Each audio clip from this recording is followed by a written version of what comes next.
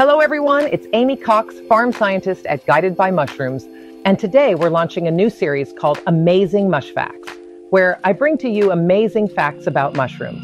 When you think of Earth's largest living organism, whales, sequoias, or the ego of an average American politician might come to mind. But the true giant is hiding right beneath our feet.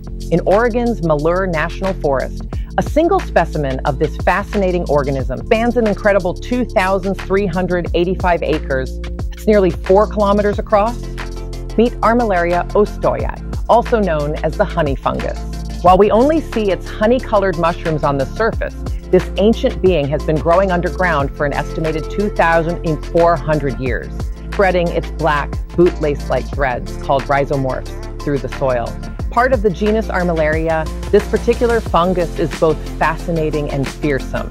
It's a parasitic species that slowly consumes tree roots, earning it the nickname humongous fungus among scientists. So next time you're walking through a forest, remember, you might be stepping on parts of the largest living thing on Earth.